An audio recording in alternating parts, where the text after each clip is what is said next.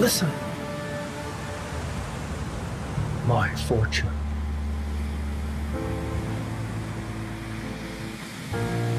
What do we have, Captain?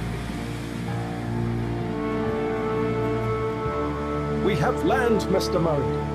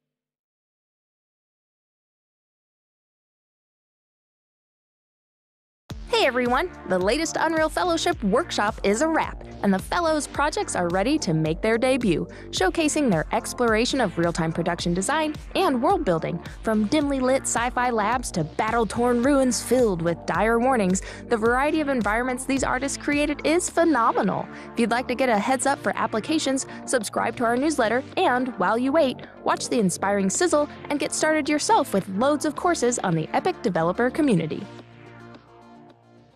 Unreal Fest is heading down under for the first time ever. In the region, join us on the Gold Coast from June 21st to 22nd for 2 action-packed days of skills development, Epic Dev support networking, and an Unreal Fest party.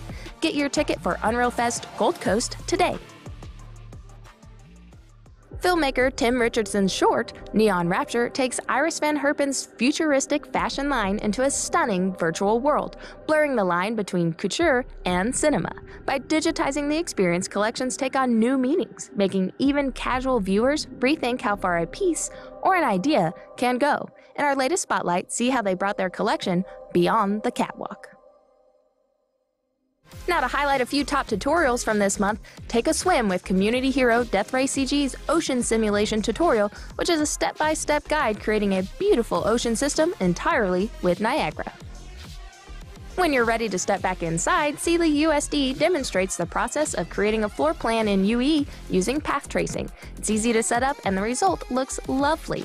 Plans like these can be a very useful addition for ArcViz projects.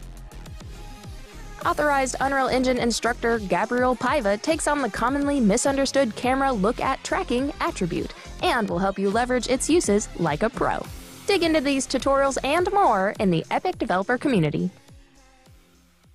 Bouncing to this week's community spotlights, prepare for hordes of angry buttons in Scotland-based Reality Adrift Studios' Button Pop. Defend yourself with a variety of turrets and generators, collecting riches along the way. Wishlist Button Pop on Steam. Looking for a retreat in the woods? CG artist Elia Luongo built a home inspired by Robert Hutchison architecture, featuring various lighting scenarios created in UE5. Check out Lights in the Forest and more of their incredible work on their ArtStation page. And we'll leave you with this gorgeous demo reel from animation director and artist Alireza Fatahi. Battle against raging monsters, race through fantastical futuristic cities, and beyond in their exciting showcase. Watch now and show them your support in the community. Thanks for watching this week's News and Community Spotlight.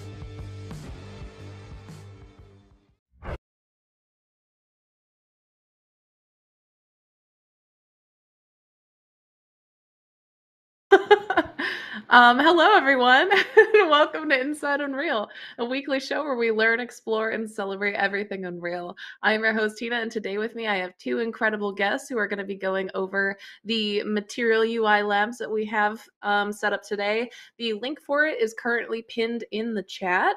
So if you haven't yet, go ahead and take a second to go grab that project. It is free, and you can go ahead and follow along with what we're going to be going through today. But before we dive in, I do want to quickly introduce our guest for today. So first up, we have Renee. Would you like to tell us just a little bit about yourself? Hey, hi Tina, thank you for having me. Yes, I'm Irene Zanon. I am a senior technical UI designer on Fortnite at Epic Games. I have been a technical UI artist and a technical artist in the past. I've worked, before Epic, I worked at Ubisoft, and before that, I worked at an indie studio in my home country, which is Italy. And I'm really excited to be here. I'm really excited to talk to you about the Material Lab. Awesome. Well, thank you so much for being here today. Very excited to have you and dig into what you've brought in here today. And then second up, but certainly not last or least, we have Pavlo. Would you like to tell us a little bit about yourself as well? Добрий день, everybody. My name is Pavlo Grubi. I'm a technical UI design director on Fortnite at Epic Games.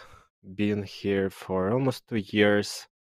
Originally, I'm from Ukraine, and I have been in the industry for over 12 years. And here I am trying to deliver the best tools and practices I can, together with the awesome teams of the Fortnite and then Real Engine, to deliver the best tools and practices to make sure that we have our production top notch and to the highest standards. That's me. Awesome. Well, thank you also for being here. I'm very excited to get into the project today. UI, I know I was talking a little bit earlier before the stream even started about this, but UI is definitely a topic that I feel like we don't get to touch on enough, honestly. I don't know if there will ever be enough because it is such a vast topic with so much available to be done in it. So really appreciate you being here and also providing this incredible project for anyone who might be interested in getting started in it and wasn't sure where to go. And now they just have this beautiful present that you have made and packaged and tied with a nice, cute little bow just for them. So thank you so much for being here. Very excited, very excited. We worked hard on this, and we are really happy that finally people can download the project. And as UI people, as you said, there's not a lot of UI educational material there. Many of us are self-taught, especially when it comes to material. And so we just wish to bring something that can help people started, especially if they come from different backgrounds, for more like different types of software like Photoshop or Figma or Illustrator and so on. So Pablo is with me today because I needed some support, and he will also be helping me with the Q&A. But I have a presentation for you, and then I will have also a demo, so I can show you in the engine how you can use the UI Material Lab. I can share my screen now. So we did introductions already. I feel like I also need to introduce my cat Oxo, just because you probably will see him a lot in the project and also probably during the presentation. So I mentioned having worked at different studios. So as a senior technical UI designer, I work with materials quite a lot. I am mainly self-taught, like I assume most of us are. And my background before game development was graphic design. So I was used to certain type of software that works in a certain way that is not necessarily how UI material work. And that's one of the reasons behind the Material Lab.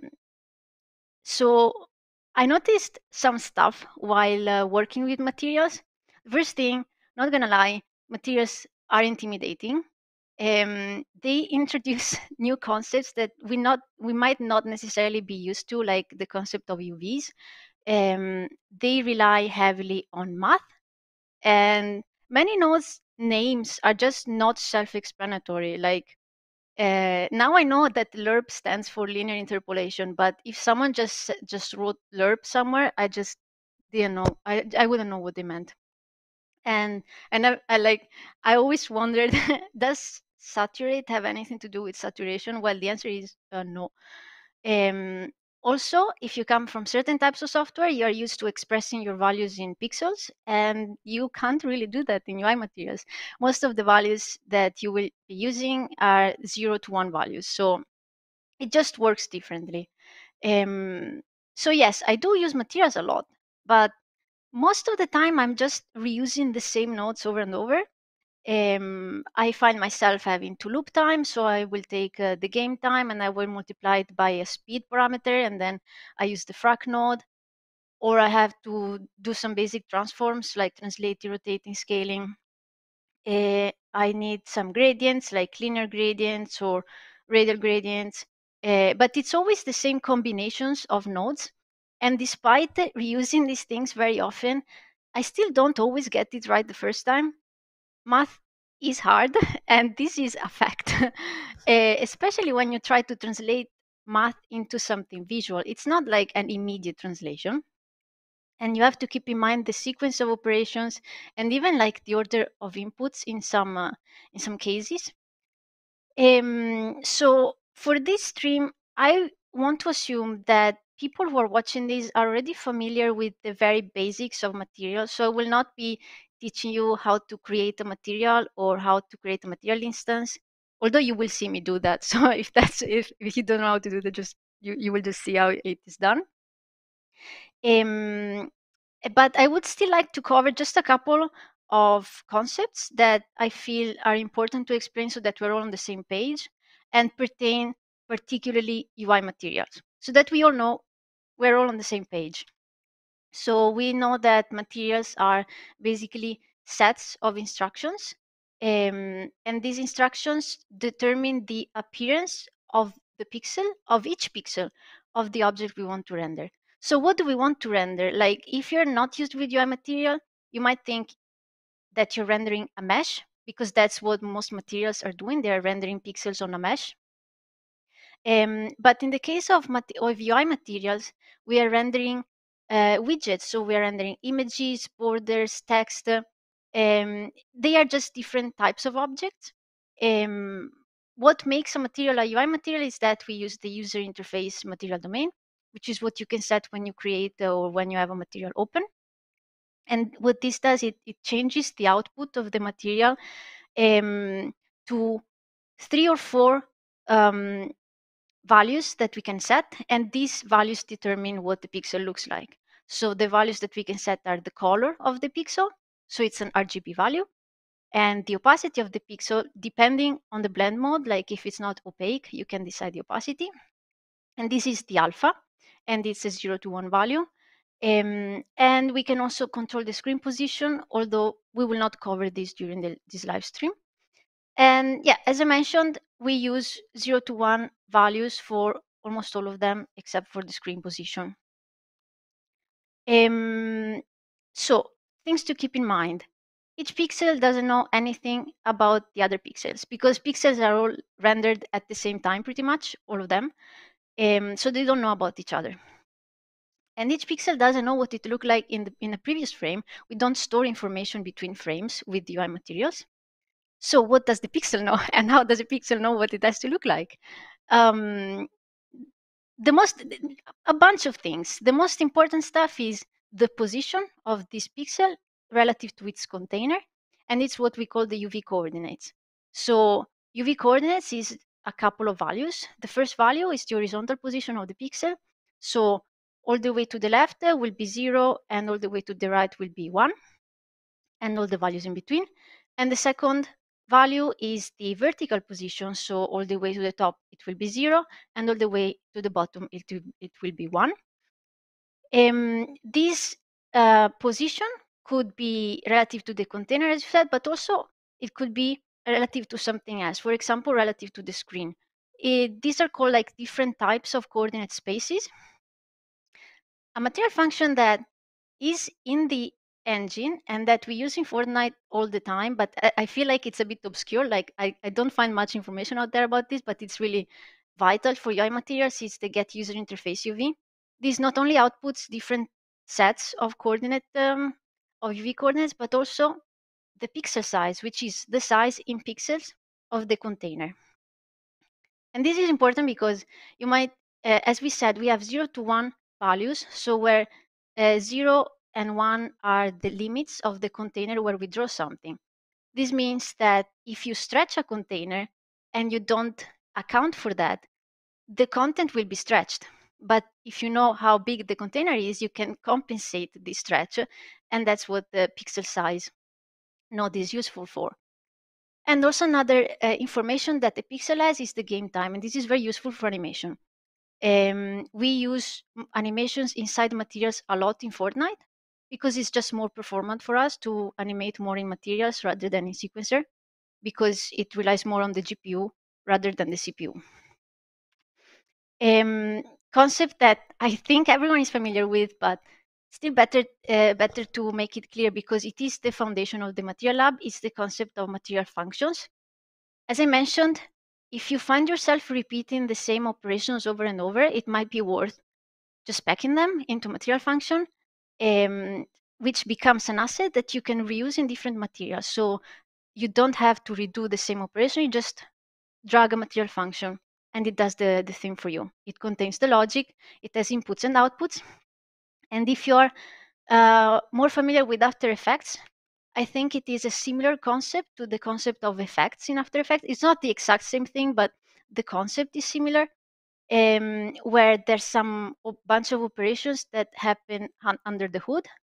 And what we see and what we can control is a bunch of input parameters, which are the same as the inputs in our material functions. And basically, these parameters just change the output of our material function. And one difference is probably that we can have different outputs with Unreal. So for example, we can have, if we have a function that draws a circle, we can have an output that draws the disk, so the filled circle, and the different outputs that maybe draws only the outline. But for the rest, they work in a similar way. And of course, it wouldn't be UI if we didn't mention UMG, because UMG is the UI editor that we use in Unreal. Materials integrate perfectly into UMG because all the parameters that we create in our materials can be animated. They can be animated into the animation sequencer, but they can also be set directly in the blueprint. And just a quick side note, something that we try to do in Fortnite is to animate less parameters in sequencer for the reasons that I said before, because we want to move our calculations from the CPU to the GPU. And so for simple transitions, like you have a button that has maybe a hovered and unhovered state, what you would do is you would have a control that is the hovered, which is just a float that goes from 0 to 1. And that's the one that you animate in the sequencer. So you animate just one parameter in the sequencer. And inside the material, you have parameters depending on this control. So for example, in this GIF, we have a color for the button when it's hovered and the color for the button default. And we animate the hovered control. And what happens inside the material is that it picks one or the other depending on if the button is hovered or not. So yeah, this is something that can help with performance of the game and also can help preview the states because you can preview the hover state directly from the material instance.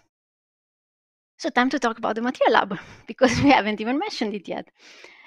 So the Material Lab is a collection of material functions. Not only material functions, but also techniques or something that we call techniques, which is either combinations of material functions or best practices like the use of SDFs, which we will talk about later on. The philosophy behind it is that these are intuitive to use, especially for artists. And we will see later how we try to make this happen. But the idea is that they can be very easily chainable and can be used like building blocks. So you can chain a translate, a rotate, and then a box, and then you can slant it, and then you can turn it into a halftone. I don't know. What the Material Lab is not, is it's not an explanation of the super basic stuff, as I mentioned. So it will not be explaining to you what a step is, but also it is also not the extreme opposite. It's not this complex material breakdown. It's in the middle.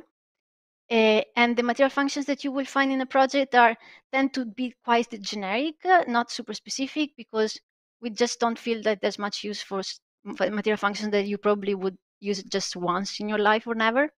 So nothing too specific. This is an overview of the material functions that we have in the lab. So when you open the project, you will see that they are in the form of cards. And these cards are all different examples. And we sorted them into different categories. And the last tab, which is the applications tab, has a collection of widgets. So you not only you will be able to check out how the materials are made, but also how you can use them in UMG in real cases. So like to make a button or to make a inventory slot or a progress bar or whatever. So you can really check out how maybe parameters can be animated and how you can trigger an animation for a button that maybe gets hovered or stuff like that. So the main purpose of the Material Lab is educational. These materials that we have in our examples are heavily commented, so that if you really want to understand what's going on, you just open the material or the material function and you just read all the comments and follow through, and hopefully it is easily understandable. But also at the same time, for people who are starting, and not only, we want to also convey some best practices that they can use. And we will see later when we talk about SDFs in particular, how you can really boost the performance of your game by using less textures and also the visual quality of it, and you can get better animations. There's just lots of advantages. But also if you are already working with materials, you might just want to expand your material library. And that's also, we hope, a useful tool for that, because there are a lot of material functions. Maybe you just want to check out if there's a different way of doing something that you're already doing. And why not inspiration? Because maybe you just started with Unreal Engine, you don't even know what you can do with UI, and maybe you don't even know you can do certain animations inside materials and stuff. So we hope this can provide some inspiration. And maybe you are a designer or an artist and you just want to prototype something. This is really a safe space to do that. It's called Material Lab for a reason, because it really is meant to be experimented with and to be just played with, you know. So I just want to give you a little tease of how these cards that we saw before would translate into material functions in a practical application. This is not the demo. I will just do a demo just in a little bit. So I will not really explain exactly what's going on, but just give you an idea of how you would go, for example, creating this objective marker. So you could maybe use this for a capture point or something. It has this diamond and has a progress bar that fills. So the way you would go with that is, if you didn't even know where to start, you would probably just check all the material functions that we have in the examples and just try to find something that is good for you. So first I would think, yeah, I would just take a box and I will rotate it 45 degrees, and I will take the outline of the box, and then I will use some sort of mask to mask the progress the way I want it. And that's how we go with it. So the box, we have a material function, it's the STF box. And as you can see, you have a bunch of input parameters, and we take the outline output. And this is what it looks like, just an outline, box outline. So now we want to rotate it 45 degrees and also to scale it to fill the container. So this is the custom rotator that is in the engine. And this is our scale function. So see, we are chaining them together. And this is what we see now. Now we basically want to be able to find some gradient that we can use to mask the progress. And this is what the square gradient is for. It is a gradient that goes from 0 to 1 along a square. Now I'm just here storing the UVs so that I can use them, so that I can give the rotated UVs to the square gradient, and this is what it looks like. And I combine it with a step so that it becomes like a harsh mask, 0 or 1. And I'm using linear time in this case to animate it. But of course, this could be set by a parameter, maybe that you set in Blueprint. So this is our progress mask. So now we want to take the outline that we had, and we want to intersect it with the mask. So the mask will mask the outline. And we use the min node for that. So this is the outline that we were using before. This is the progress mask that we made, and this is the output. It's a masked outline. And now we just make another box for the thinner background line. And really nothing fancy about that. It's the same box, just with slightly different parameters. The stroke is thinner, and it's just a bit smaller. And this is our progress background. And we just combine the alpha with what we had before so that we see both of them. And now we need just one thing, which is the inner diamond fill, which is again another box. And this time, instead of using the outline, we use the fill. So it's filled and it's a bit smaller, and we just combine this. So basically now we use the three boxes, a rotator and a scale, and we have all the alphas that we need to also use them with the colors. And now it becomes LERP frenzy because we use the masks that we have created. So we have our diamond, and we say, okay, where there's the diamond, make it this greenish color. When there's the progress, make it this light blue color. And for the rest, use this gray color. And so here we have it. It's just an animated capture objective marker. This is the final material. And you will notice that we used no textures. And this matters because we are saving memory, which we can use for other textures, maybe textures that are cooler and that we really need. We don't need to worry about the texture resolution. And it's just easier to animate because animating a parameter is just easier than trying to animate a texture. And all these values that we can tweak really give us a quicker iteration time because we can just tweak a parameter. We don't need to re-export the texture and then re-import it in the engine and then see the stuff update. We can just change literally a number and we see what is changing. So I hope I teased you a little with how it works. Now I really invite you, if you haven't done it already, to download the project. It is free in the marketplace and it comes with a tutorial. The tutorial is in 3 parts. The first part is an introduction. It explains to you basically what I explained to you just now, how to get the project and how to use it. And then second part is a huge documentation with all the material functions. So it explains inputs and outputs of all of them. It shows you what it looks like, and it also gives you additional examples and explanations. And the third part is just a list of interesting combinations, so ways you can combine these material functions in ways that maybe you didn't even think about. And this is supposed to be some sort of living document that where we will add stuff as soon as we think about new stuff. So let's just open the engine. And so if you download the project, pretty much this is what you should see. You have your UI Material Lab folder, and you have a bunch of other folders. First thing I really suggest you do is just press play. If you press play, you will have a bunch of cards. We sorted them into categories, and I will not go through all of them. I will not explain all of them. We have a documentation for that, and some of them, I mean, the examples are there for this. I will probably just explain some concepts behind some of them. So we have our transforms here, we have our gradients, and all these gradients, they actually work. They can be plugged, they can be remapped with this remappable gradient function. That works very much like Photoshop or Illustrator. Whenever you edit a gradient, you can just move the values around to make the gradient the way you like it. And this is how this function works.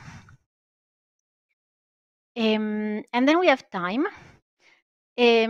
So I'm just going to show you something about time. I'm going to make a new material, and I'm going to use the user interface domain. So I want to just animate something. So let's draw a circle. So we'll use my STF circle function with the fill. And this is what it looks like. Maybe smaller would be better.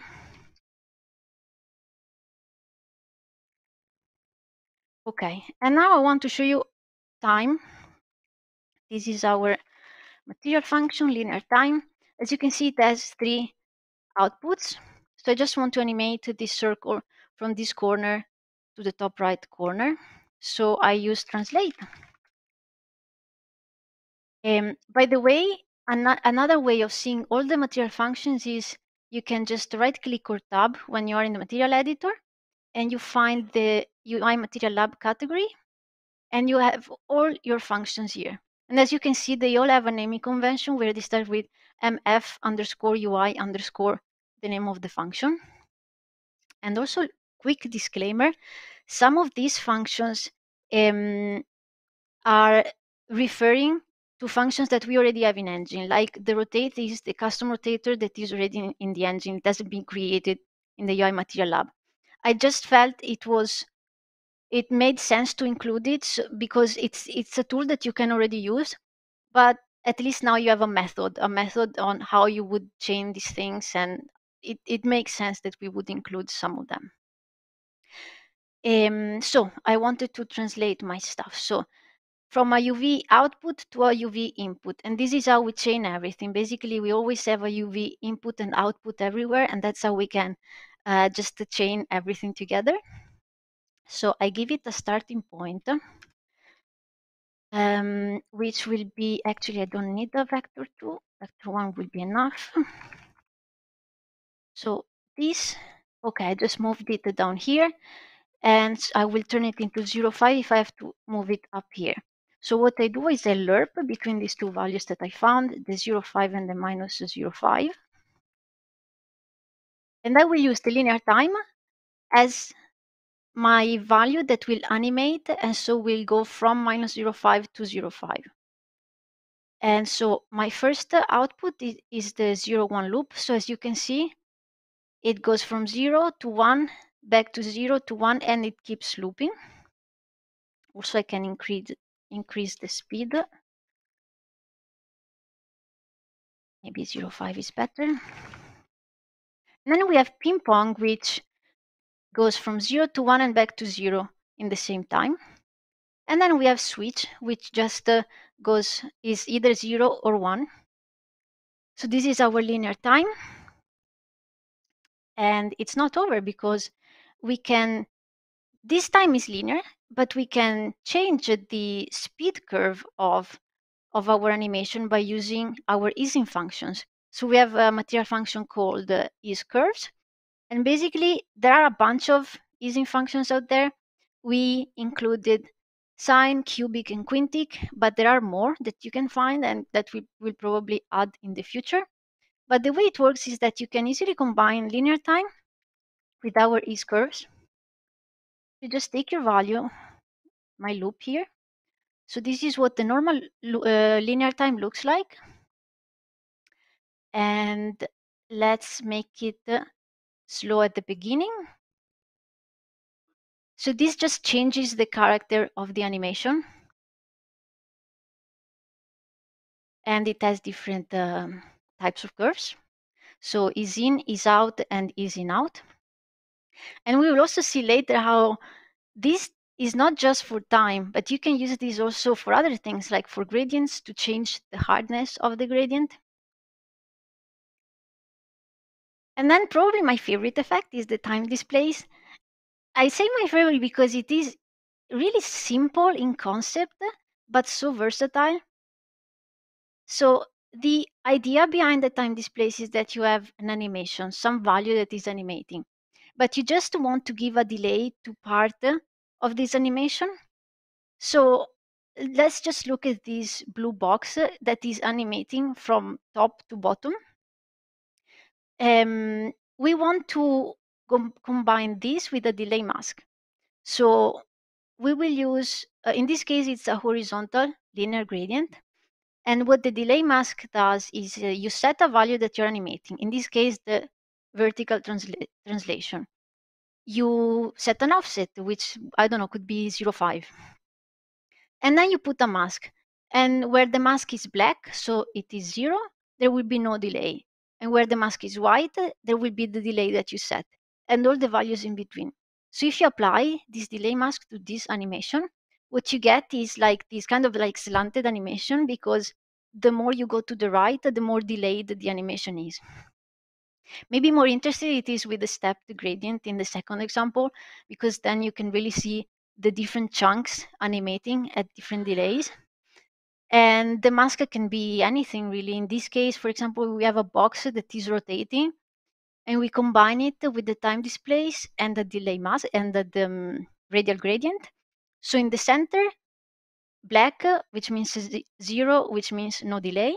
And the more outwards we go, the brighter the mask is, so the more delay we have, which means that these corners of the box will just be delayed compared to the rest, and we get this kind of like shuriken galaxy spiral sort of thing, which is also pretty much this example, this fifth example that we have here, just a bit embellished. And if we go on, we find the SDFs. So SDFs are just the best thing in the world, because you will see right now. So SDF stands for signed distance field. So when you have to draw a shape, you're used to using a texture. So you would have this texture with, I don't know, a white triangle on a black background. But you could replace this texture entirely with a primitive, so like circle, triangle, box that is calculated with math. And so there are some differences, of course. Instead of having a mask like a white on black, for example, you would have a gradient as an output. And this gradient, in this gradient, each pixel is expressed as the distance of this pixel to the closest point of the shape we want to draw. I will explain better. So let's take, for example, this circle here. So the circle I want to draw is a circle of size 0.5. It is this magenta circle here. So what this SDF outputs is 0 for each point that is on the circle, because the distance of that point from the circle is 0. It is on the circle. And the further we go from the circle, the higher the distance becomes, so the higher the value, which means the brighter. And these are called signed, because when the point is inside of the shape, it has a negative distance, so it has a sign. Of course, you don't really need to know the math that is going on here, because you have a material function that does it for you. And the material function already has the smooth step applied to it. So it does output in the normal fill and outline outputs. It outputs your white shape on a black background. But why is this relevant is because we're not using a texture. So as I mentioned before, the memory is happy, but also because of their nature, SDFs come with really some interesting properties. If you see this square at the bottom, the further we go from the shape we want to draw, the rounder the corners become. So you can easily get rounded corners. You don't even have to worry about the shape getting bigger because we compensated that already in the material function. So you just have the same shape, but with rounded corners. And since this is a gradient, you can use this to make a glow or a shadow. Anything that needs, we can control the level of blurriness of the shape. And then there's another super cool thing, which is the wave effect. So let's look at this highlighted part in the magenta square. And as we said, this is a gradient because it's a distance. And let's say it's a 0 to 1 range, which probably it isn't. It's probably from 0 to 0.5. But for simplicity, let's say it's from 0 to 1. We can do some math with this. We can multiply this by a number, let's say 4 in this case. So now we have a 0 to 4 range, and we can apply more math to it. For example, if we do a frac, what we're doing is we're splitting this into 4 different chunks that go from 0 to 1. And imagine doing this for the entire container. So for every pixel, what you get in the end is these like concentric frames that you can also animate, and they look very cool. And if you don't want to use frac, you can use many other operations to give the shape different looks. And if you want to see it in action, it is this function here. And we will also see it in action in the demo. So I mentioned the glow, I mentioned the shadow. Each SDF has the stroke output and can have rounded corners. Also something cool, if you're already used to working with shapes in Illustrator or wherever, of course you know that you can combine, intersect, and subtract shapes, and you can of course do this with SDFs as well, but with an added perk, which is with some math magic you can have a smooth blending of these shapes, as you can see in the second row here of the Boolean operations. And so it gives it this like liquidy feeling. Like you can also control how much it smooths the blending. So I don't know if your next project is a lava lamp material, you can probably use this. And this is just an overview of the SDFs that we made. I mean, that we added to the material lab. So we have the box, we have triangle, circle, and hexagon, and we will probably add more in the future. And you can really see how just by changing the parameters that we have, we can have so many different versions of this, and we can have many different usages for them, and how easy it is to animate from one to the other. So you see you have a button that has straight corners, and when it's selected, you want it to turn into rounded corners. That's very easily done by just changing one parameter. And in the last row, you can see how you can do a union, a subtraction, and an intersection, and how it changes when you make it smooth compared to when it's not smooth. So I think that's really cool. But going on, one thing actually is I did mention SDFs as a replacement for textures, but actually you can also make distance field textures. You have to create them, you have to make them yourself. And in the documentation, in the SDF section, I also link an article that explains to you how to make them in Photoshop. There are also plugins that can do that. But basically, in this case, it's not signed because it's a texture, so you can't have a negative value on a texture, but they do share many of the same properties. So this is what a distance field texture might look like. And like we do with the sign distance fields, you can use a smooth step and just control the glow min and glow max to change the sharpness of the shape. and it can share the same properties like drawing an outline, or having it making a glow, or a cool blending, or even morphing between them. So it's not necessarily that you have to replace all the textures with distance fields. You can also have distance field textures, and they have the added bonus that you can make them smaller because of the way you can sharpen them. You can actually get them a lot bigger than the texture actually is. So that's very interesting. Then we have the mask section. I mean, masks, I really just invite you to just try them out.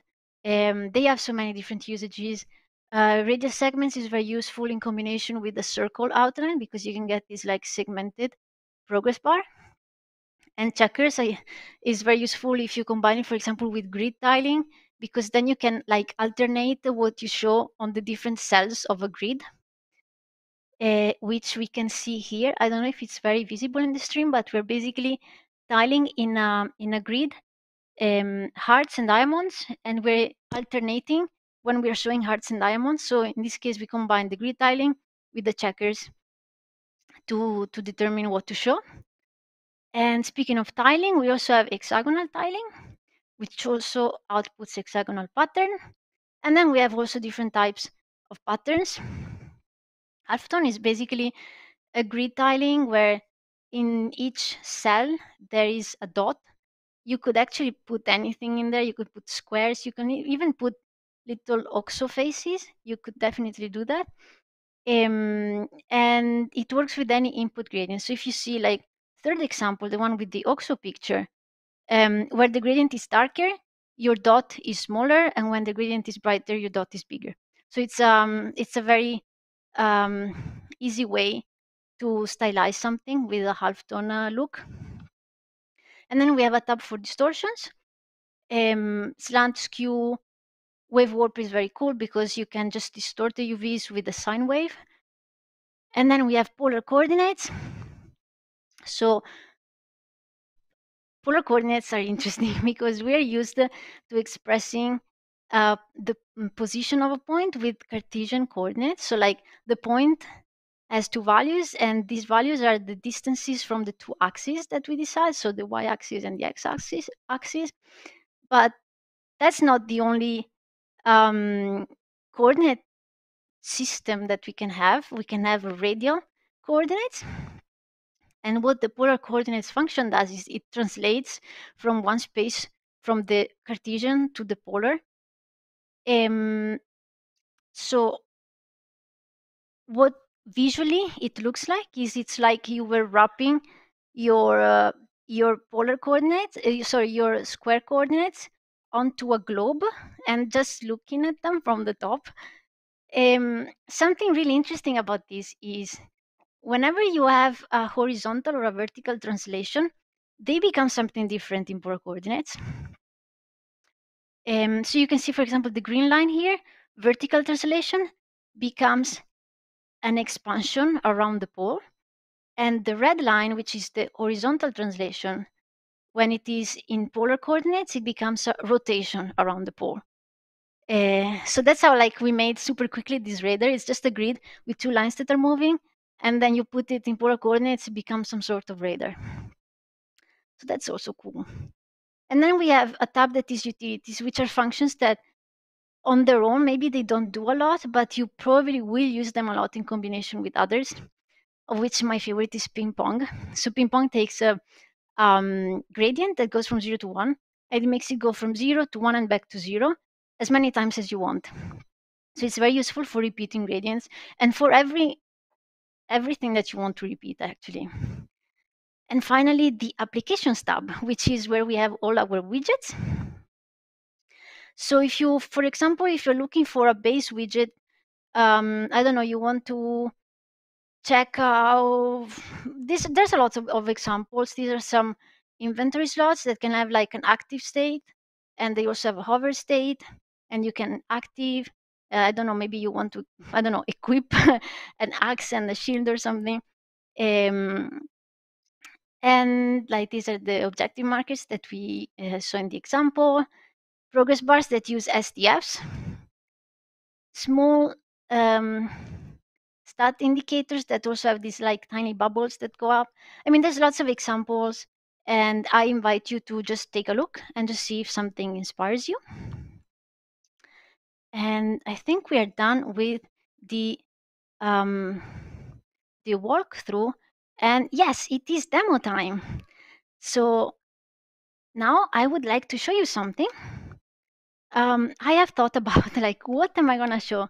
And in the end, I came up with this idea.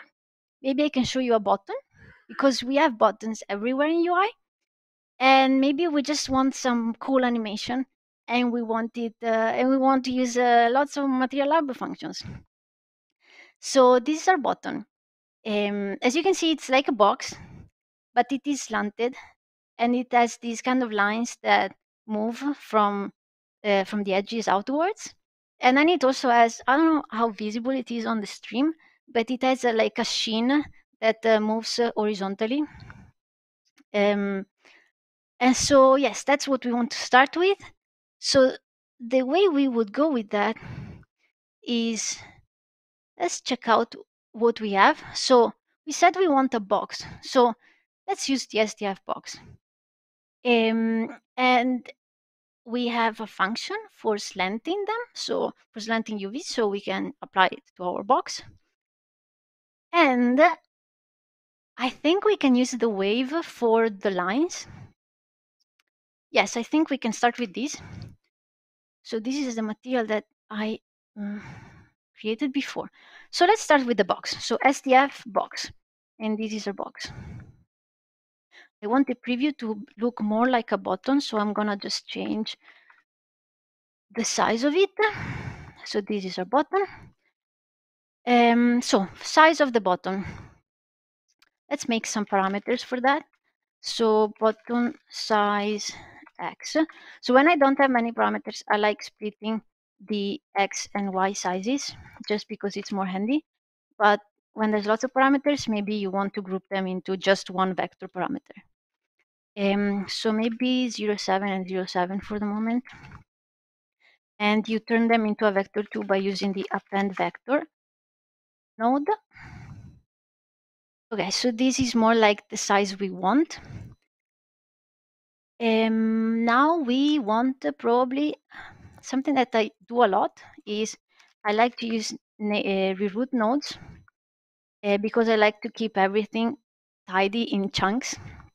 So I'm gonna call this button shape. And this is what it looks like. And I'm gonna plug this. I want this material to be translucent because we will need the alpha. And for the moment, I will just do opacity, and I will just assume that the whole button is white, and we think of the colors later on. So this is our button shape. Now we want to slant it, and let's just use the slant material function from a UV output to UV input. And it's maybe too slanted, so we want to give it a different amount to slant. So we can slant horizontally or vertically or both. So we need to slant just horizontally. So we're going to make a vector 2 where the vertical slant is 0. We don't want vertical slant. And the horizontal slant is another parameter, which we will call slant amount. And I think 0.1 would be a good, maybe 0.15. Yeah. So this is our slanted bottom. Already we are somewhere. Now we could make these like waves here. So let's check out the wave material function. As you can see, it needs an SDF as input. So I can't just plug the fill there. I will need to use the SDF. So again, I like storing this somewhere. I'm gonna call this button SDF. This is what the SDF looks like. So it's a gradient, and the inner part here, it looks black, but it's not 0, it's a negative value. So this, I mean, shouldn't bother you if you use the normal fill and outline output, but if you have to manipulate the SDF, you need to remember that the range can go from -1 to 1. So this is our button SDF. I am gonna input it to the wave. And let's see all the different outputs that the wave has.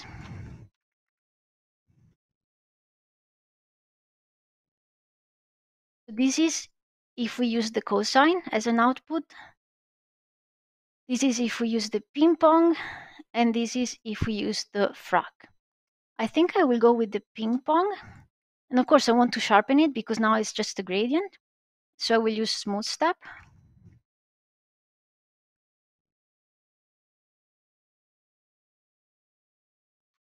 And let's try and see what values we need to input. Let's try 0, 1. And whenever you use smooth step, the hardness of the smoothing is always depending on how close the min and max values are. So first, actually, I want to find out what that value is. So let's say I start with 0, 4 and maybe 0, 5. Yeah, I think this is a nice smoothness of the lines. So I know that there has to be 0.1 of difference between the first and the second. So now I can do this more automatically. So I will input this and then I will use the same but with plus 0.1 for the max. So that now I can really just find the value that I want. So 0.1, well, let's use 0.4 for the moment. So I found the wave and I want to combine the alpha, so I will use the max node.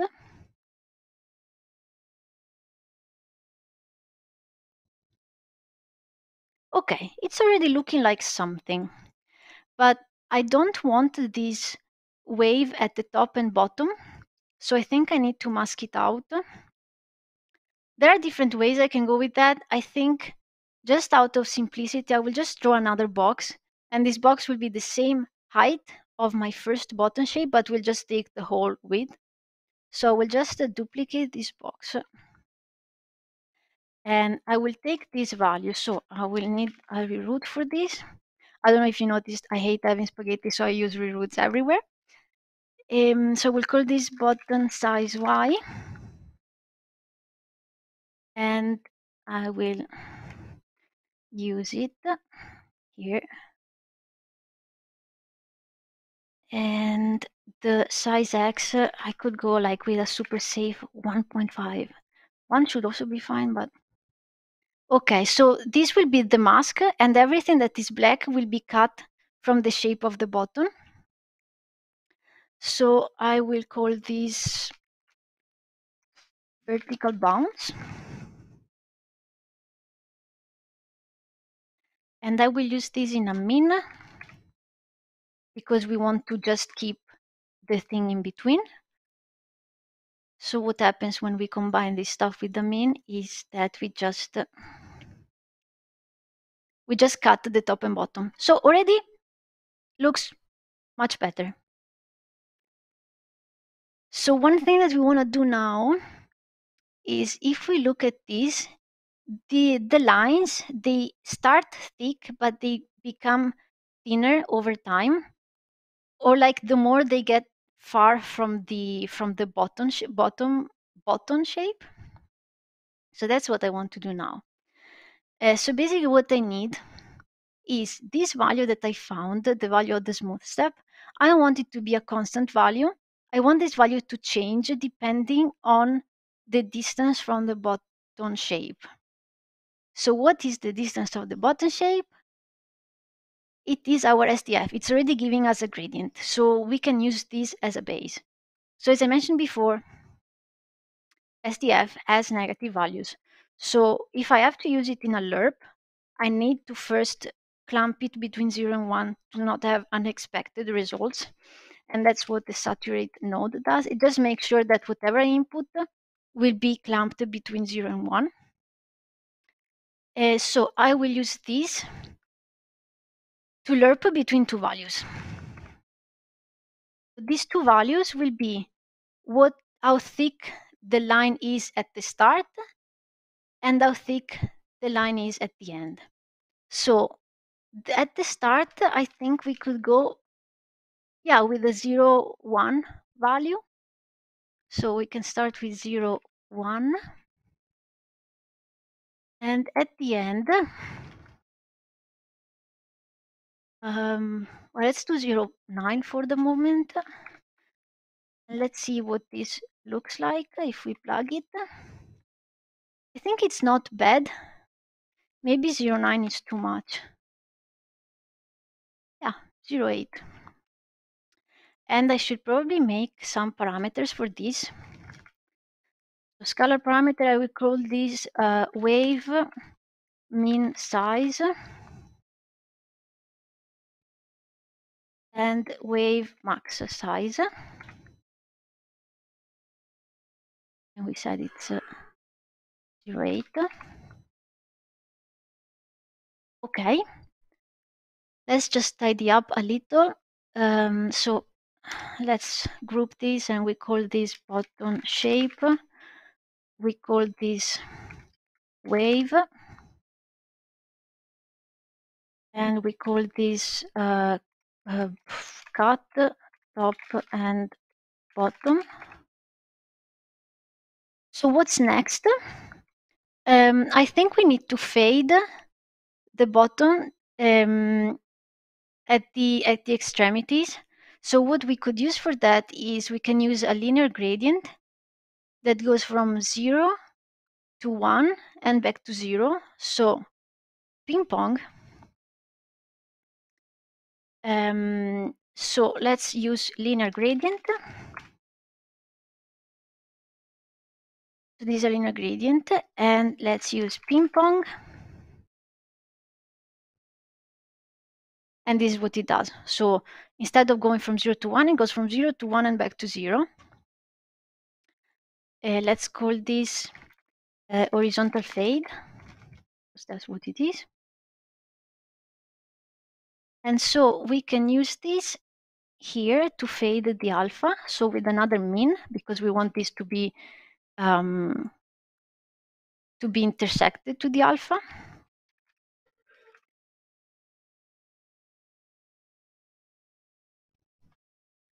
So it works correctly, but there are two issues. First, the gradient is not really the gradient that we want. Like it is just too bright in the middle and fades too quickly. And second, we might want this gradient to be slanted together with the UVs. So I'm going to recycle these slanted UVs that I'm using here. I'm going to call these slanted UVs.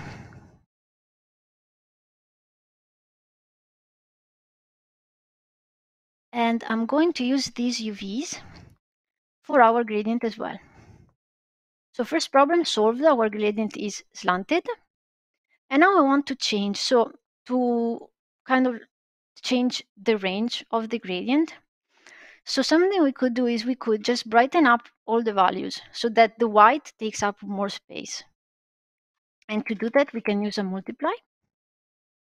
But of course, if we multiply, we make them go out of range. So we also saturate, keep it in the 0 to 1 range. So already not bad. I kind of feel like the shape of the gradient could be different, could be a bit better. And that's how I would use the ease curves. I promised you that there were other ways other than animations to use ease curves.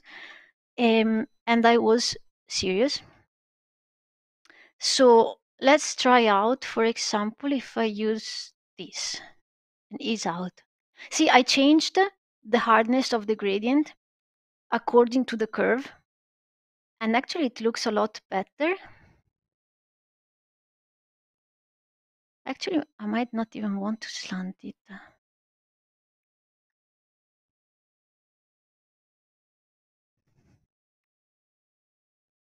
Yeah, I think it looks better not slanted. So this is done. I'm gonna call this horizontal fade. What is left to do? Yes, we have these two like glowy lines at the top and the bottom. So again, different ways we could go to make this. And again, I will go out of simplicity. I will just draw another box and just take the outline. And I could use these glow lines. I could use this outline here that I use for the vertical bounds. But the problem is that in order to make it glow, I need to change the glow min and glow max values. So I'm going to show you. For example, to make a shape more blurry, I can just increase the glow max, which is 0 by default. So by default is completely sharp. And if I just change this value to a higher value, it gets more blurred. Problem is, if I do this, also the vertical bounds are going to be affected. So just for the sake of simplicity, I'm going to just make another box. I'm going to make another box here, and it will be the same, like it will have the size of the button, and then it will just take the whole space. Now I can control glow min and max without affecting the other one. What did I call this? I called this glow lines.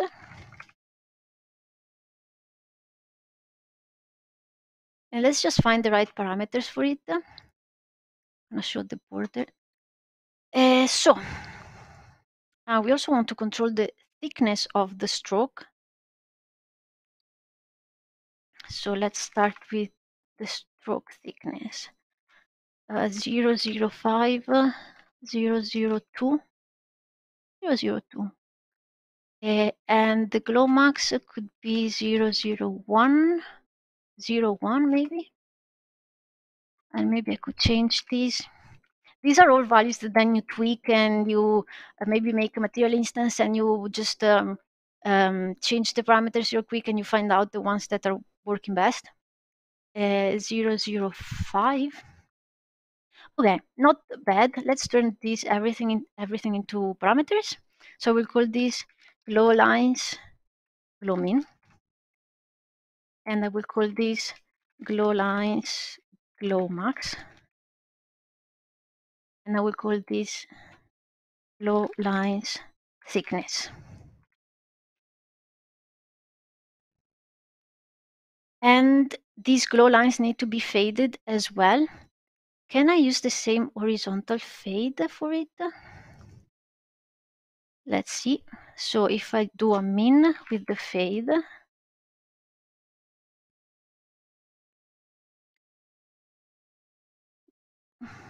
yes and no. Maybe just a linear one. Yes, better. So I'm gonna call this linear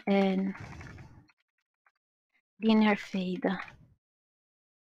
We're still recycling, just not exactly the horizontal fade, but we're not adding a new function. Okay, so we have this.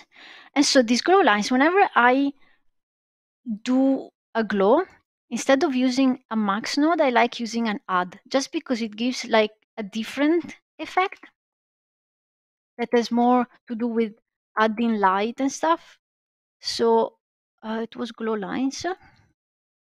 But also whenever you add stuff and there's the risk that you go out of range, always saturate afterwards.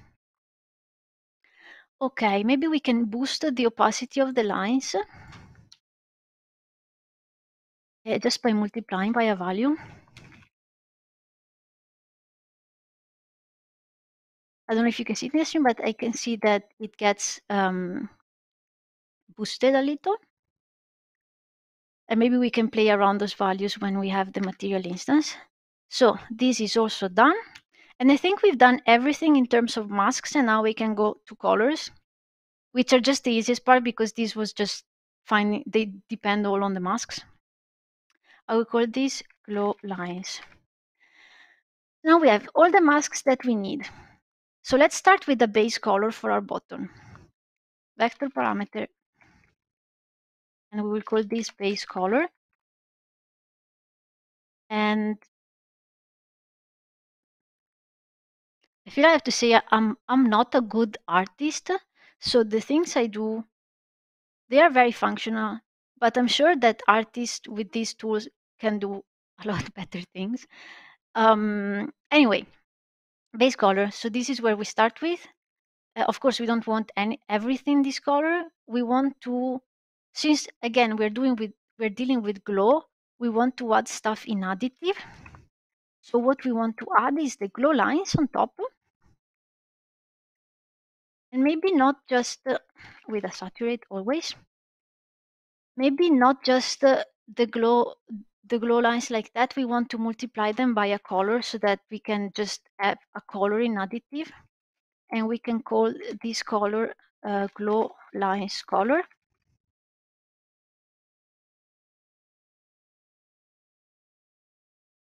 Which is already better. Then of course we need to find the right colors. And yes, the sheen that we were talking about before. So first we have to make the sheen. So let's make the sheen. So this sheen is just a mirrored gradient that translates, that pans horizontally. So that will be easy because we already learned how to do that. Linear gradient with, you guessed it, ping pong.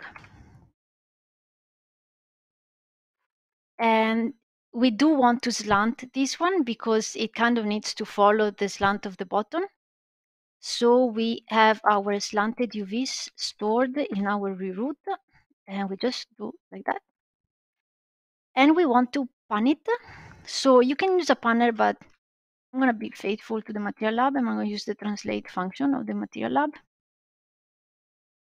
So what do we want to translate? We want to translate horizontally. So let's make a vector to where vertically we are not changing anything, and horizontally we are animating using linear time, and loop will be fine. How does this look? It seems okay. So we'll call this sheen. Stop previewing this guy. Tidy up, sheen. And now, just like I did with the glow lines, I'm gonna add it in additive because it's a sheen, so it's light, so it's added. And as I said before, saturate after adding. So let's make a new color for the sheen color, and multiply, and let's take the sheen alpha that we just made. So this is what it looks like. We add, we saturate, and then we do this. Maybe let's make it a bit brighter so you can see it better. Yeah, I think you can see it better now, I hope. And I think we are pretty much done. We might want to change the speed of the sheen, maybe using a parameter, sheen speed, because we might want it to be a bit faster or something. So 0.4. Okay, so let's use this as a base. Let's make a material instance out of that so we can tweak all the parameters, and then we are pretty much done. Yeah, I am forgetting naming conventions for this example. Okay, so this is our button. Just want to check if everything works the way it's supposed to. So if I change the size, the button changes accordingly. Can I change the slant amount? Yes, and everything seems to update accordingly.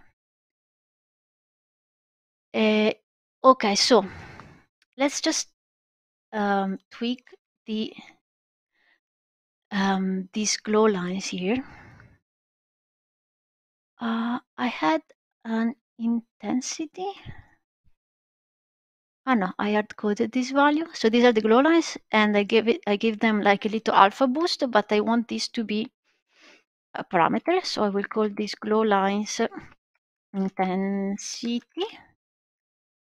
which will be 2 by default, but then I will be able to change it from the material instance. So now I see it here.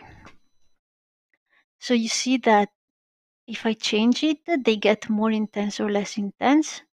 And I can tweak maybe the thickness of the line. Where's glow max? And then if I change the wave min and max size, I can change the fall off of these lines. So for example, if I want them to get thinner quicker, I can increase this value, but it is probably too much. But maybe 0.9 is nice. 0.95. I don't know. Maybe I liked it better before. So when we talk about animating this, we could make a widget. So I see 3 animation phases here. One is that we see only the 2 lines, and then we see only the diagonal lines, and then the button opens up. So the way we can animate this is we can start with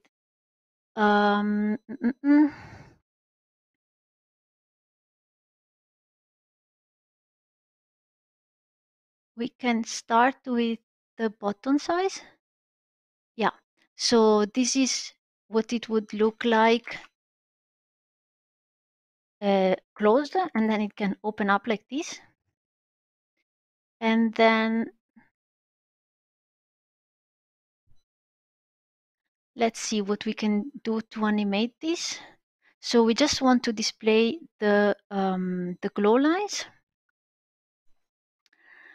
which means we might want, maybe we can change the horizontal fade. Do we have it as a parameter? No.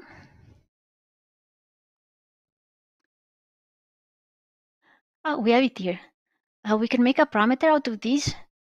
So the moment we multiply this by 0, the fade will be black, so it will mask the entire thing, excluding the glow lines. So I'm going to make a parameter for this, and I will call it horizontal fade intensity. It will be 2 by default, and then we can tweak it. Let's see if it works. And it does. So now we have everything that we need to animate this.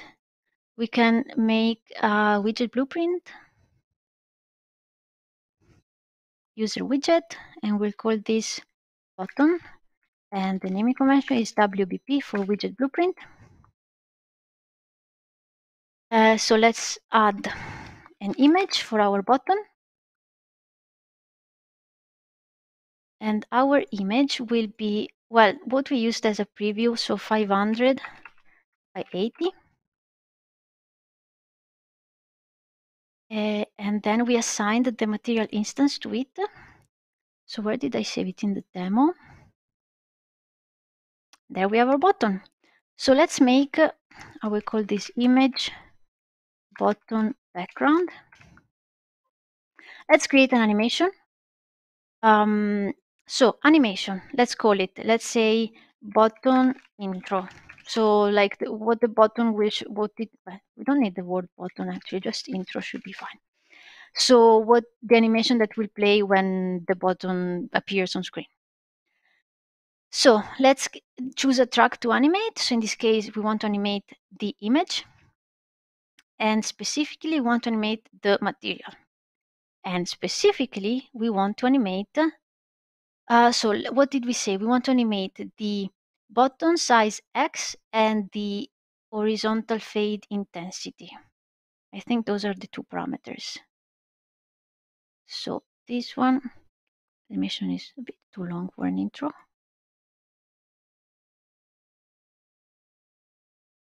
Okay. 0.05.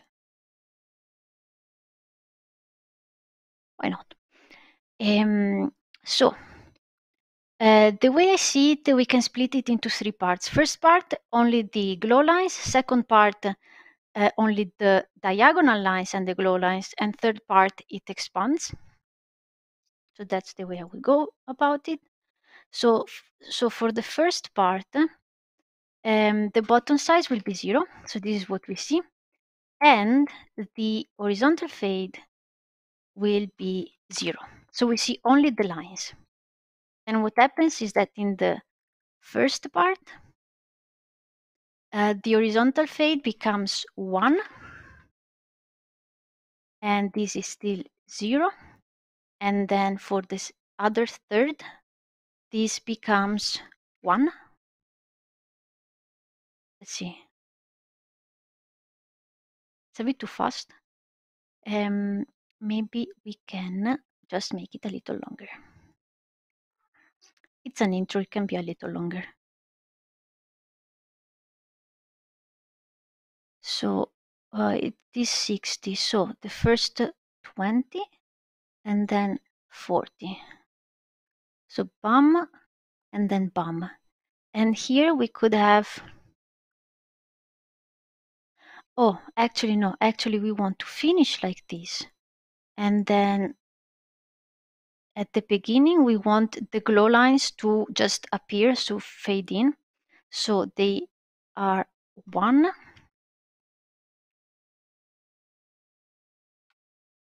Is 0. And here, the whole opacity, we have a parameter for the fade. Glow lines intensity. Yeah, we can make them disappear completely if we want. So the default value is 2.5.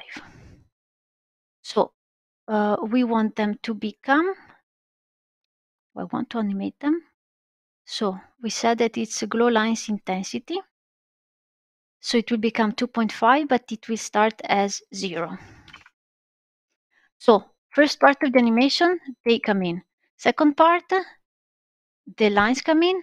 Third part, the button opens.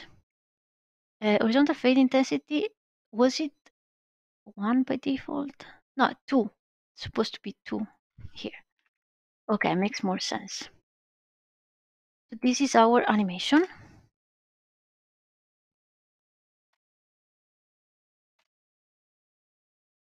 I think it's not too bad.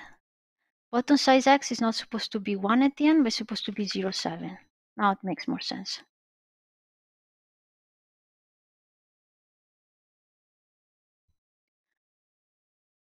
Yeah. So this is how you can then animate it in UMG. So this is your animation. And then if you want to call this animation from the blueprint, I don't know, when the widget comes on screen, you might want to do it on the construct. You take your friend animation, you do a play animation.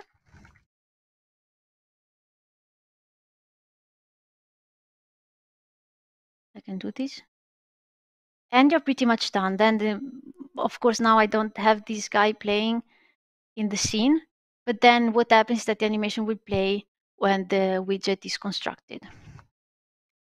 So I think that we are done with the demo. I had a second demo, but I think I would like to leave more space for the Q&A. So this one was the second idea that I had for the demo, but I think the button is definitely something that you would use more often than this specific background pattern. It was just a way to show you how to use the random and the checker mask. But there are so many examples in the Material Lab that you will find something similar to this anyway. Before wrapping up, I'd like just to talk quickly about the next steps that we have for the Material Lab. So of course, now enjoy it, experiment with it, play with it. And what we are planning for the future is, of course, more material functions, especially according to your requests. And I will show you just in the next slide how you can request new material functions. But then we also want to have font materials. We want screen space effects because we didn't even talk about those, and we didn't talk about vertex offset animations, and also rear mask. And something that would be cool is function cost tags, which are would be, I don't know, 3 tiers of how expensive this material function is, so that people know if they can spam this like a translate, or if they maybe should be a bit more careful. And of course, whenever I talk about performance, always take it with a grain of salt. It really depends on your game and your needs and always profile. But in general, we could have these tags that just give you a ballpark estimation of, hey, this material function not to be messed with too much. Thank you very much. If you want to give some feedback, if you want to request a material function or report something that maybe is not working, you have different ways of doing that. You can leave a comment in the marketplace asset or on the tutorial page, or you can also email me directly. And yes, we are planning for more updates in the future. I can stop sharing, and I hope this was interesting. I don't know. It was. This was incredible. I wish I could get all of the love from chat just into here where you can see it, but everyone is just talking about how amazing of a presentation that was and how much they learned. And so thank you so much for that, especially that demo. I think being able to actually walk through it step by step is incredibly helpful for being able to break down, kind of demystifying some of those nodes and how they function and work. So thank you so much for that. That was incredible. I'm glad it was appreciated. I don't know if Pavlo, you wanted to add something to the presentation. Yeah, this is awesome. Thank you very much, Irena. This is great work. And I heard that from our colleagues in Slack right now. If we would have this material lab at the beginning of our careers, it would be much more smoother for us to Yeah, implement I all think so those UI. too. Because we're really all pretty much self-taught on materials, and we may just make so many mistakes along the road. And if people can just avoid making the same mistakes that we did, or just kick-starting, just getting up to speed quicker, that just would be amazing. Yeah, absolutely. I mean, I know that UI is it's kind of a blind spot, especially when it comes, like you were saying, to tutorials or documentation. So I Mhm. think really stuff like this, the project, the tutorials that go along with the project, as well as even just the stream, are huge strides in being able to kind of catch everybody up past some of those beginner steps so that, people aren't all just starting at the bare minimum and trying to learn from there, and they have a kind of a Mhm. foundation to work off of. So very much Mhm. appreciate you taking the time to actually set all this up. That was my pleasure, really. Um, are there any questions that we might help with? There are a few questions that I will toss y'all's way. Um, the first couple ones that I want to go over are a bit more overviewish of not necessarily the Material Labs project itself, but maybe just kind of the concept of UI in general, if you're comfortable with answering some of those. Hmm. Yeah, sure. Um, the first one was they were wondering if you had any advice on if they were a beginner in UI, now that you've provided a project for them to kind of experiment in, what is your advice on them from here? What should they do now that they have their hands in this project to continue to learn and push forward in increasing their knowledge? Oh, that's a great question. Um, the first thing that comes to my mind, and of course, Pablo, if you, I will also let you answer just afterwards, because I think you might also have a lot great insight on this.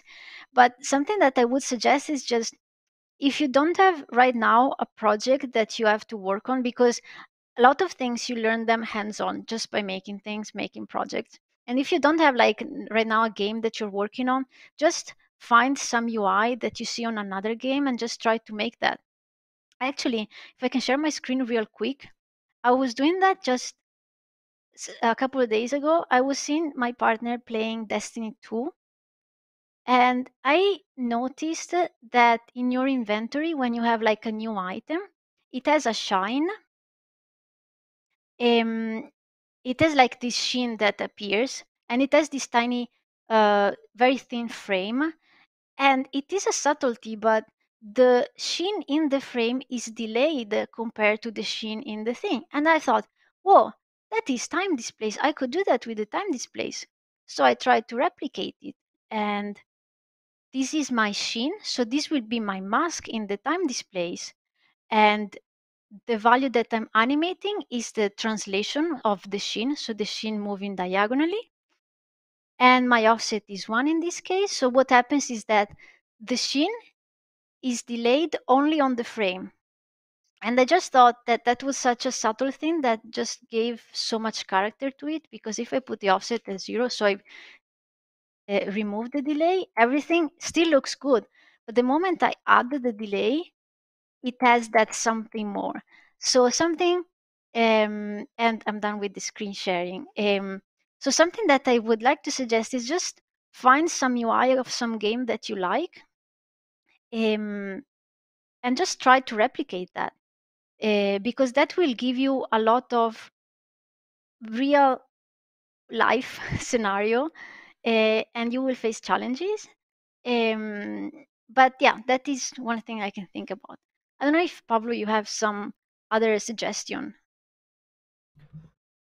I totally agree on that one. I remember the time when I was trying to remake the Overwatch UI, and at that time I found that it has this very cool tilted, like it looks like the UI, the parts of the HUD are in the world space distorted. And when I was trying to mimic it, it appeared that they actually just tilted their widgets like that. There is not a curve. There is nothing like that.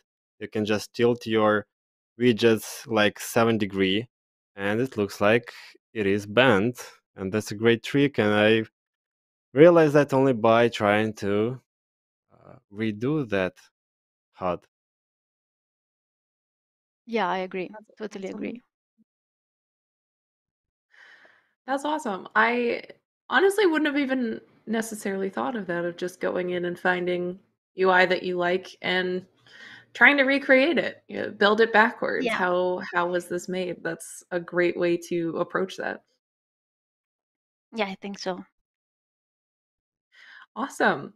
Another question that we've got here is for anyone that's trying to create kind of their own bespoke UI. Should they start with some kind of a sketch or some kind of an artistic asset to start with as a visual of what they're going for, or just kind of go in and see what happens? Um, what would you think, Pablo? Having a plan definitely would make this faster. So at least to have a wireframe or a mockup if you have that, or maybe you can find something on the web that you would like to again to repeat. But starting out straight from the editor may be a bumpy road. Uh, only if you are working on a system or something that doesn't really need to be presentational, that may be the way. However, if you're working on something visual, you should at least know your goal before starting. Yeah, I agree. I think it is necessary at least to have the UX of what you're trying to do sorted out, so you know. I don't know if you're making like a whole menu, for example. It is kind of important that you already know pretty much the layout of it before starting to make the widgets. But as far as like the visuals of it, um, I think sometimes if you don't have already a direction, like you're doing your own project or you have lots of freedom in your project, why don't you start experimenting? Like happy accidents happen, and maybe you weren't planning of something looking the way you managed to make it look, but it's better. So I think to a certain degree, it's also up to you, up with what you feel comfortable and what your creative workflow is. Absolutely. Get some Bob Ross UI in some of these projects, you know? Happy accidents. All right, let's see some of the more specific questions that we got in here. Um, have there ever been any situations where you've had to simplify a UI material for performance reasons, or are there any particular nodes that anyone who's a beginner might need to keep an eye out for? Yes, to all. So the thing that I find myself the most is simplifying is so one of the most expensive things that you can do in materials is sampling textures in general. Of course, I always talk in general. Um, and in many cases, you could replace textures with something else. And so sometimes I work on Fortnite with materials that already exist, and I just want to maybe optimize them. And so I manage, like, instead of having an hexagon texture or hexagon pattern, I can do the math. And I know that that math is cheaper than sampling the texture. So that is something that we do. As for nodes, actually, I didn't talk too much when I was talking about the polar coordinates. I should have mentioned probably that the way normally people would go with that is they would involve in their operations the infamous 8 and 2, which is the most expensive I think the most expensive mathematical operation that you can do in a material. But you don't have to worry about that with our material lab, because it uses a cheaper approximation of it, which is, it is a node present in the engine. It's called 8 and 2 fast. And it's an approximation that visually you don't see any difference. So we can totally use that. If you really needed the extra precision, maybe you would want to use the original function, but that's something that we keep in mind. In general, simpler operations are like add, multiply, min, max. I think also frac. The way you measure performance is always relative to everything that is going on. So you should profile to see if there are some bottlenecks in what you're doing. So if you see that there is a material that seems to be pretty heavy to render, or textures that are occupying lots of memory, then maybe that's what you want to focus on. But in general, operations are measured in terms of GPU cycles. So how many cycles it takes to the GPU to complete the operation. And definitely, it also depends on the GPU, because GPUs have different architectures. But generally, the simpler ones are, as I said, add, multiply, seal, floor, min, max.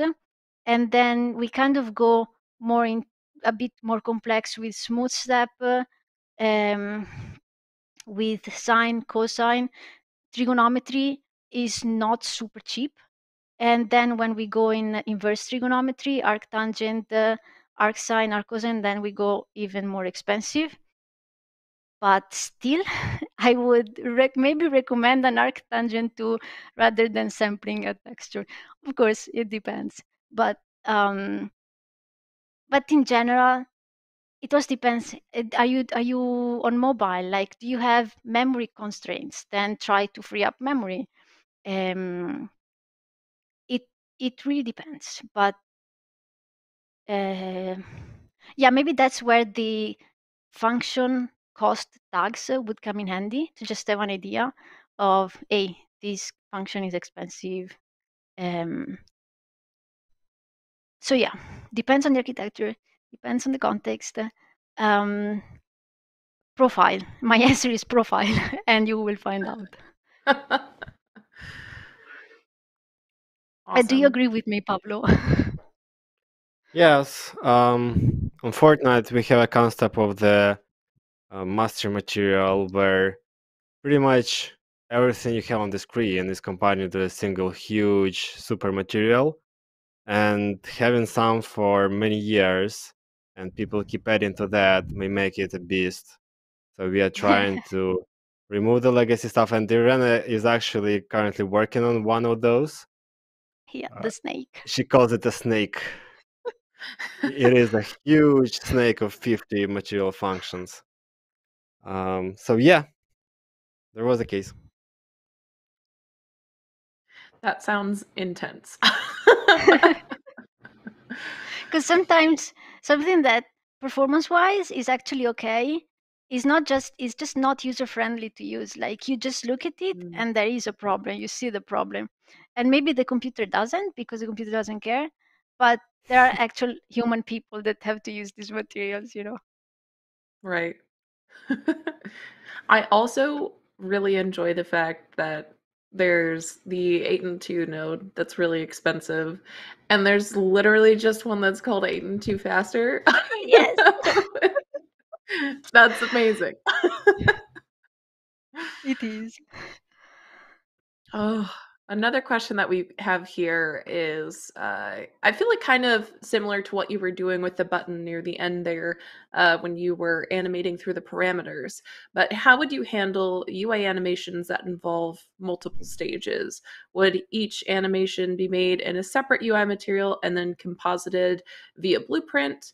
And the example that they gave would be like an experience bar that hit a certain threshold and triggered an additional animation. Ah, I see. Um, well, there are cases where you might want to split it into different materials. Um, it also depends on your widget hierarchy, like if it is just better overall for performance to keep a widget collapsed because you probably won't need it very often, then it makes sense that that is a separate thing.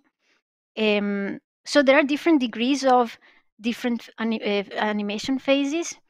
The one that I showed you with the blueprint and the animation sequencer, I would say is an intermediate one where you have your phases inside one material, but animated in sequencer. But you could also go all the way completely in material, where you take just one control, which is animation duration, and inside the material you split it into phases, and you use that animation value as a lerp, like as an interpolator, to interpolate between states. Actually, I have an example of this. I mean, it's not a full example, but in the part 3, where we have the material function combinations, which, by the way, have all snippets, code snippets. The snippets work only if you have the material because they refer to the material functions that are in the project. Mm. But I am showing something. Where is it? Well, let's find it out by scrolling. So for example, here I am lerping between 3 different shapes. What I'm doing is I'm taking time and I'm using stepped gradient. So stepped gradient, what it does, it splits the input into discrete chunks, and we tell the step gradient how many chunks we want. So our time goes from 0 to 1, and let's say we want to split the 0 to 1 into 3 phases.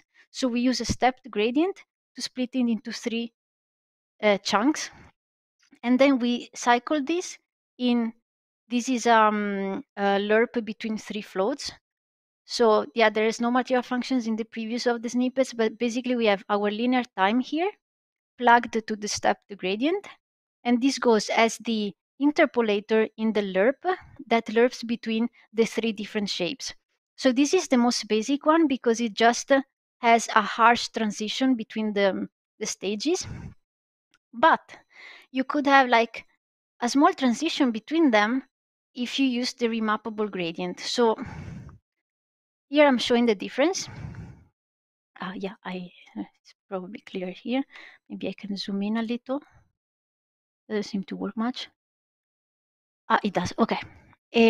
So here you see that if I use just the linear time, I will not have any states. Like the interpolator will just go from 0 to 1. I will never stop on a specific shape in the example before it. You just keep transitioning between the shapes. This is the example that I showed before with the 3 different stages. But I can also have like a small gradient between the different stages so that it stops on a stage and then just has a slight transition to the next one. I don't know if it's very visible, but this third gradient has a transition between the different the 3 different chunks, and this is achieved with the remappable gradient, because the remappable gradient, is it this one? Yes. takes, actually, it's better if I show it in the engine, because without the names, I'm just gonna borrow the material that I created before. It's already here somewhere. Here. So, remappable gradient float in this case. So I input the gradient mask, which could be the linear time if we want to, but just for visualizing, let's use a linear gradient. So we input this, and we will need 1, 2, 3, 4 values, and I will explain to you why. And I will preview this. The multiply by 1 is just so that they can preview the node. So let's just turn everything into default. So blah, blah, blah, blah. And then just want to reset everything so I can show you. Okay, so in Photoshop, what you would have is if you wanted to make this gradient here, you would need to edit a gradient that starts with black, then has a transition between black and this gray, and then we have another gray handle here, and then the white handle, and then the white handle. Or you can just have black handle, gray handle, gray handle, white handle. I hope you're familiar with Photoshop, otherwise this might make no sense. So let's just make those handles. So we need 4 values, as we said. Black is 0. Gray, we can use 0, 5. And we said gray again. And then we said white. And in terms of positioning, we need these to be at, well, a bit less than a third, and this a bit more than a third, and this a bit less than 2/3, and this a bit more than 2/3. So it will be 0.32, 0.33, and then we will have 0.62, 65, and 0.66. So this will be pose value 1, 2, 3, and 4.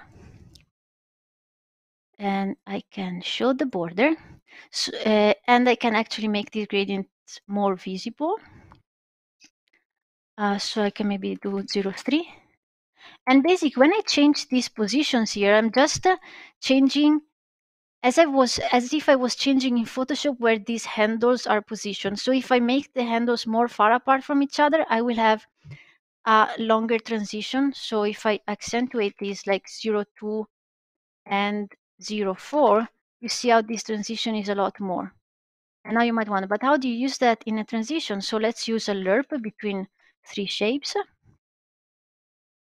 Lerp multiple float. This is a function that is in the engine. And I want to preview this, and I want to lerp between a circle, a triangle. Now this is where all the tidiness ends, and a box. SDF box, not just a box. Beautiful. And now I will use my gradient for values here, which right now, of course, says this because we are using the linear gradient. We want to use the linear time as input.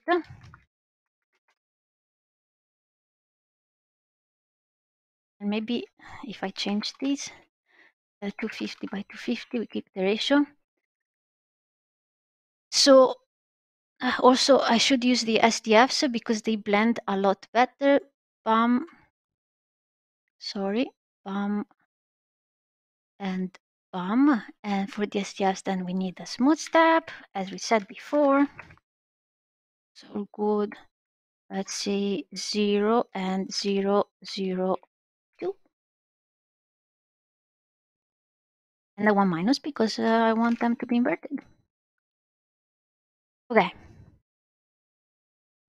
So we had the 0204, which has like a longer transition, which is the transition you can see between the triangle and the circle. So that is like a nice transition. And then we have like a quicker transition, 0.65 and 0.66 between the other two shapes.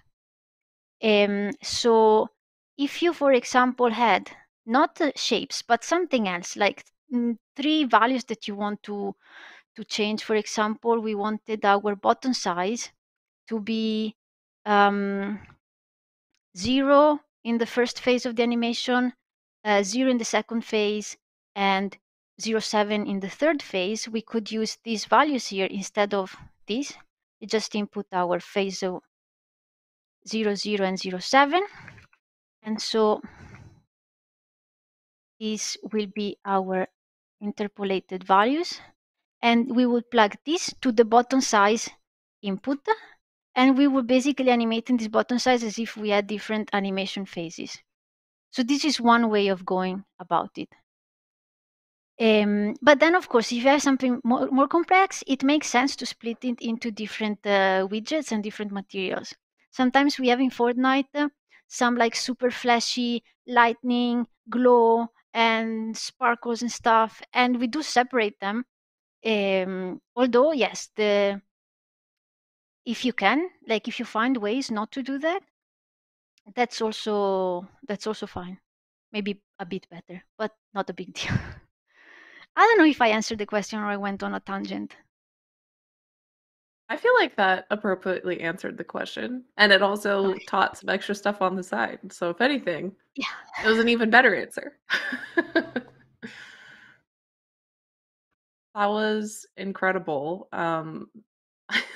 Again, I kind of wish that you could see the chats because it's just everyone being so impressed of you being able to pull that up and just make it, Bam, in bam, 30 bam. seconds. Here you go. Here's the full transition, start to finish in a minute, it's fine. No big deal. And we used only material function and smooth step.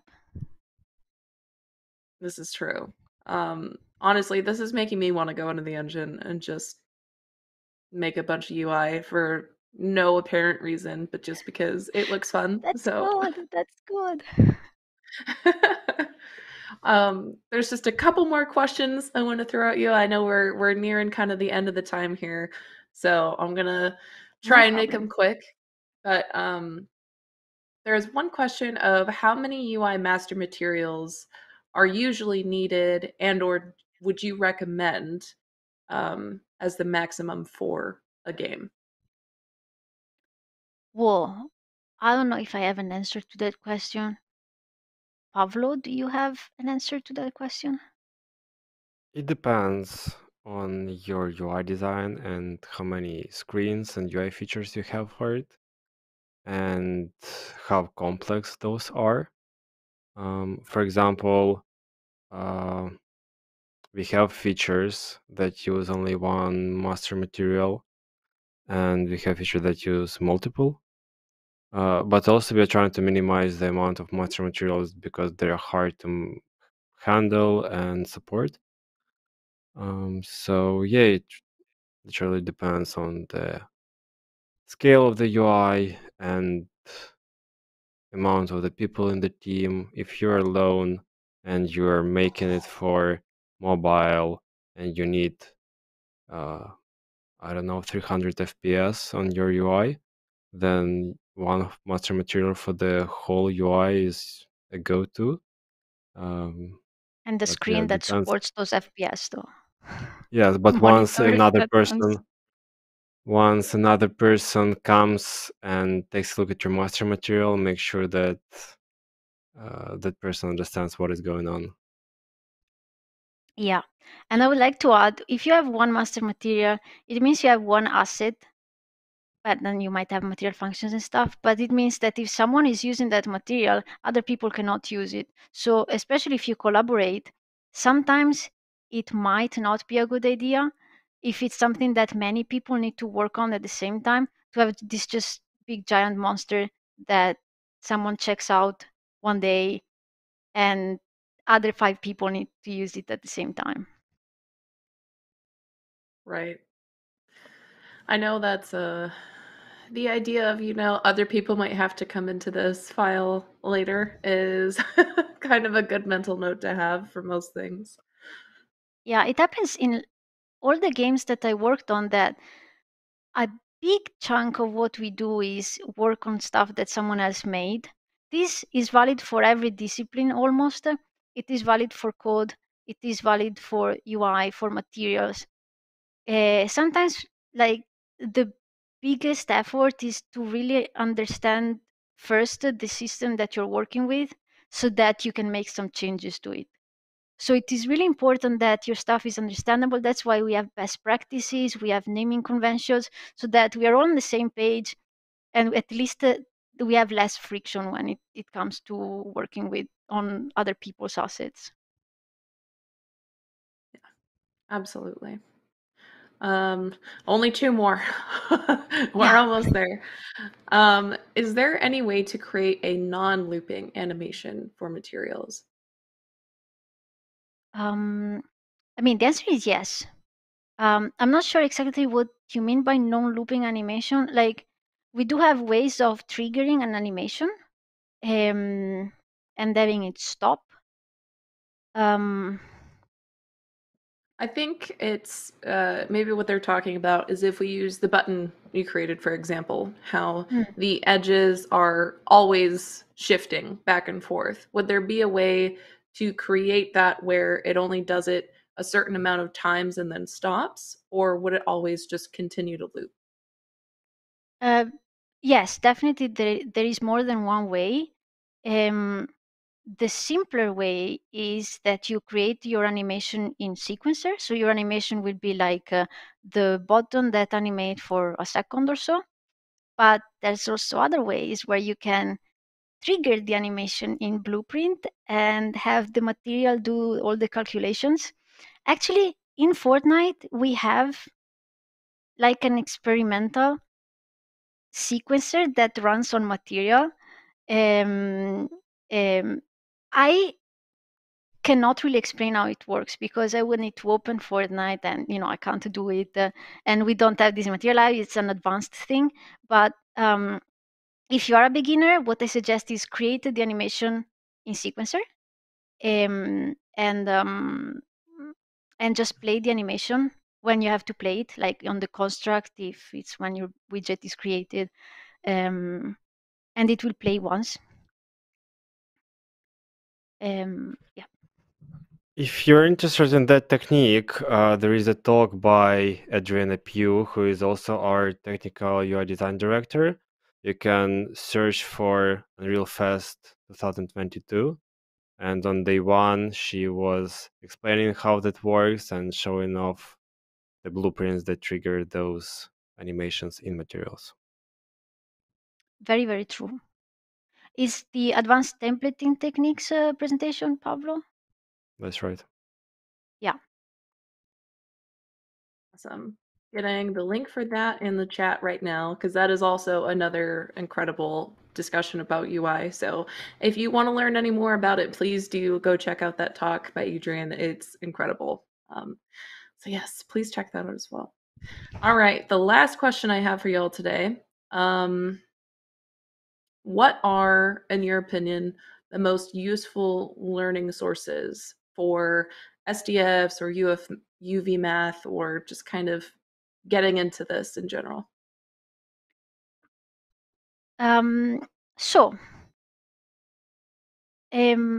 Something that I find really, really useful, but you need to understand coding because it is done in HLSL. No, in GLSL, which is very similar to HLSL, which is the language that we use in Unreal Engine, is the Book of Shaders, which is a website. So now it says book, but it's a website. And it has the basics. The example in this case will not use Unreal Engine materials, but they will use code. But the functions are the same. The mathematical operations are the same. You have frac, you have add, multiply, everything is there pretty much. There are some subtle differences when you have to convert from one language to another, but they are the same things. If it's specifically to SDFs, in the material lab, inside the material functions for the SDFs, there is a link that is learn more about SDFs with Inigo Kielec. who is the god of SDFs. Like, he's very famous in the shader enthusiast community because he provides these functions and it explains them and it shows examples. So there is additional learning material inside the example materials and the functions in the material lab. And I can post some stuff additionally in the tutorials. So I will just make a note that I will do that. We're just making more work for you. That's all. I'm happy.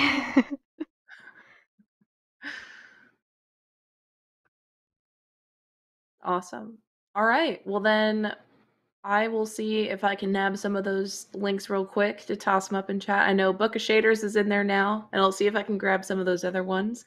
But that's it for the questions today. So before we wrap up, are there any kind of last words? Oh, that sounds ominous. Any final thoughts? Let me put it that way. Any final thoughts for everyone watching? I was very excited to present this. Don't hesitate to reach out if you have any questions or any feedback or any request. We are more than happy to just provide more stuff for you. And I also want to point out that this work is not only my work, it is a collaborative work. And there are also like other colleagues in the Fortnite UX UI team that have contributed to some of these functions, and they are also credited in the functions. So huge thanks to everyone. I'm really happy that we came to this day and that I was able to show it. Thank you a lot, Pablo, for being here. It was really important to me that you were here. And thanks a lot to Adrian Pugh because she provided lots of support for the Material Lab. To Matthew Wadstein because he helped with getting it to the marketplace. To you, and then for the coordinating the live stream, of course. You, Tina, I meant. And then, and the entire Fortnite UX UI team. Absolutely. And thank you both for taking the time to be here today. I know you're not unbusy people, so I appreciate you being here and taking the time to sit down with us and walk through the project and really give everyone an in-depth look at how this works and how they can utilize it and what these nodes are, where they can find them. So thank you so much for taking the time to do that. I really appreciate it. It was a pleasure. Awesome. And then, last but certainly not least, thank you everyone who came and watched the show today. If you missed any part of the stream, no worries. We post everything in video format that can be viewed on demand on both our Twitch and YouTube channels at Unreal Engine. You can also follow us on all social media, Unreal Engine, as well as please come say hi in the forums where you can get all the latest news, as well as find other like-minded individuals and developers who can help you along your development journey, answer any questions, or you might be able to help someone else as well. So come join us there as well. And with that, one last big thank you for everyone who came, and we'll see y'all tomorrow. We have another episode of LFG tomorrow. We'll have on some of the developers who created the award-winning VR game Moss 2. So make sure you come check that out. And yeah, we'll see y'all later. Bye, everyone. Bye-bye.